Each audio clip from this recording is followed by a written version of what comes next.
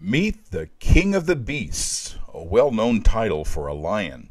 This male lion looks relaxed, and you'd be relaxed too if you were an apex predator and the females of your pride did all the hunting and you just had to show up to get first dibs on the food. Male lions are easy to identify with their great size and the thick mane protecting their necks. A group of lions is called a pride, and there's only one dominant male in each pride. This male mates with all the females in the pride, the lionesses. The alpha male needs protection from other males who fight for being head of the pride. These female lions are at Wildlife Safari in Winston, Oregon. Their sleek shape and long tail enable them to outrun and bring down their prey. They often do this as a team.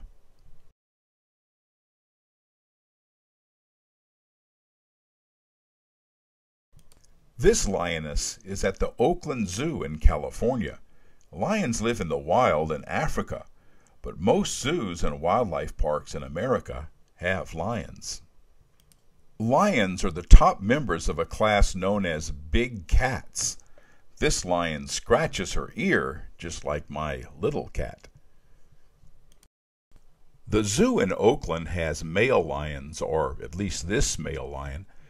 During the daytime, lions aren't very active, conserving their energy for the nighttime when they hunt. Lions are carnivores, attacking and killing their prey. They use the cover of darkness to get close. Then they use their powerful hind legs for a final sprint. Their long canine teeth finish the kill. Lions eat a variety of other animals: zebras, impalas, antelope. While they're not the fastest of animals, they're among the 5 fastest. They don't have to eat every day either. They can lie around digesting their last big meal. The alpha male gets choice of the food.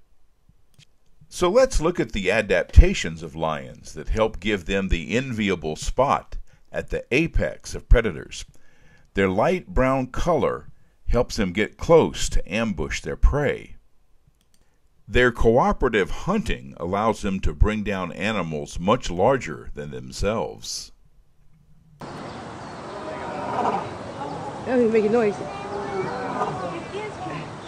Their streamlined bodies and powerful legs help them to burst into a sprint, outrunning many other animals. Their powerful jaws and long pointed canine teeth help them immobilize and kill their prey. Their whiskers are very sensitive, helping them avoid objects on dark nights, and they can retract their claws for more speed when running. Lions live in a variety of habitats in Africa. They rule over the great grasslands like the Serengeti, but they're also found in dense jungle and in wetlands.